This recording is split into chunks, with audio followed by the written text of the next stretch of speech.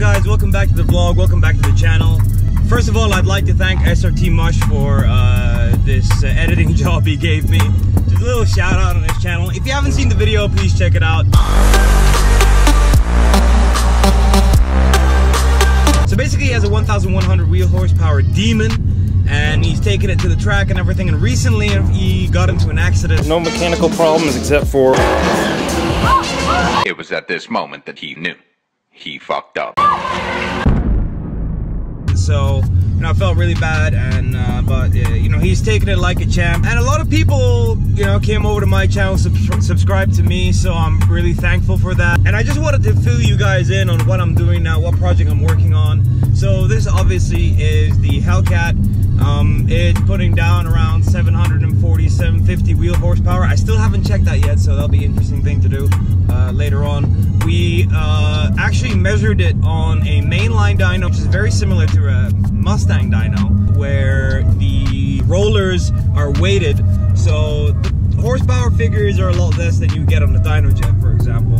So I still want to get to a dyno jet, just, you know, have more higher numbers and all that. But that's something I want to do in a future video. So right now, a while ago, I was thinking that I wanted to get into drifting. I wanted to get into drifting for a very long time. I didn't want to do it with this car because I just spent so much money, so much time. I mean, just waiting for the wheels, it took a long time. It was a little issue with that. You know, ordering everything from the States, paying for shipping. Nothing gets here on time, and it's really hard to get any sort of sponsors because, you know, we're not in the States, we're in the Middle East, we're in Bahrain, small little island, 1.5 million population. And so, yeah, I wanted to build a drift car, and the idea was just to make something, you know, within a certain budget, not too expensive, just have fun with it. And Salaka SMS Design and Performance, who is a good friend of mine, who built Snowcat, who built my Hellcat, has been pushing me for a while to check out all these death cards that Hoonigan are doing, and other people and stuff. So I wasn't really into it at the beginning because, you know, it wasn't for me. I mean, I'm not able to drive that kind of thing on the road here anyways because of the driving laws and all that. But now that we've kind of, you know, we came up with this idea that why don't we take a 350Z, which has never been done, has never been converted into a death card, and then on top of that, turn it into a drift car. So we're getting an angle kit, you know, we're getting suspension mods, all that good stuff, obviously putting in a roll cage. So he said, you know what, screw it, let's go. And this whole project is so much fun because we haven't really sketched it out or, you know, thought about what are we gonna do. It's like just day by day we just come up with, okay, we should just remove this, we should just cut that. How about we put another pipe here that will secure this area, and, you know, also give it such a cool kind of look to it. So that's what we're doing now. We're building this drift death cart. I'm on the way there.